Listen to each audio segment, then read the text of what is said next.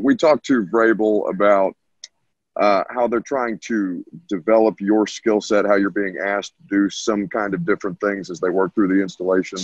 How have you kind of experienced that? How are you kind of taking to what they're asking you to do? I mean, anything they ask me to do, I'm pretty much just doing it, I'm just basically just working on more techniques, different stuff. I mean, just trying to, get acclimated to more first, second down. So, I mean, that's pretty much all that is. John Glenn. Hey, Derick. Wondering how you feel. I know you're kind of a natural pass rusher. Wondering how you feel like your work against the run is coming along.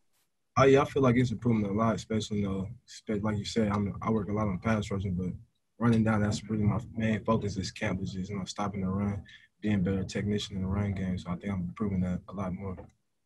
Sure, and one quick follow for you. Obviously, we haven't seen much of Vic Beasley this year. Just wondering, I'm sure you've gotten to know him a little bit. What impressions has Vic made on you?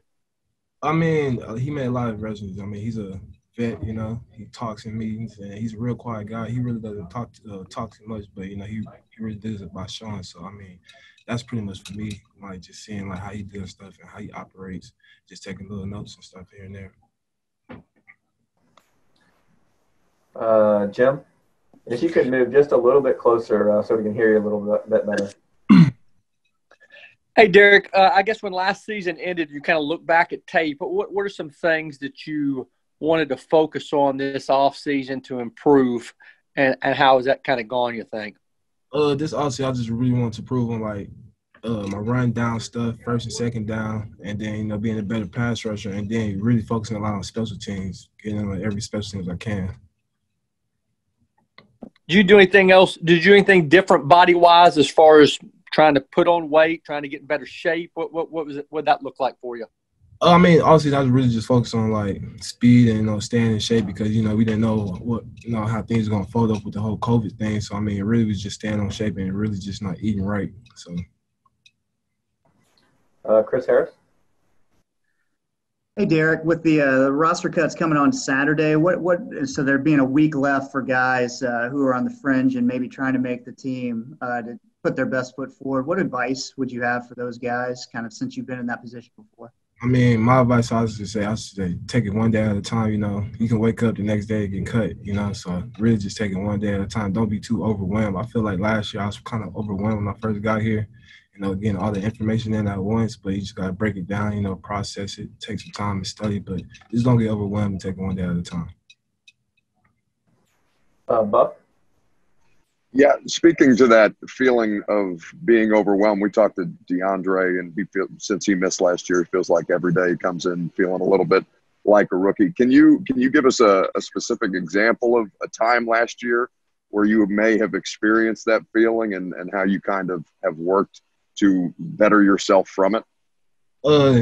Really for me, it's probably when I was on practice squad because, like, my coaches, they'll tell me, like, yeah, you're on practice squad, but we're evaluating you, like, every play. So for me, it's really like, yeah, we was on practice squad, but not getting the mentality like I'm on practice squad, So it's not like I'm going against the ones, I'm going against Taylor, or I'm going against Rogers, so I got to put my best foot forward in this film.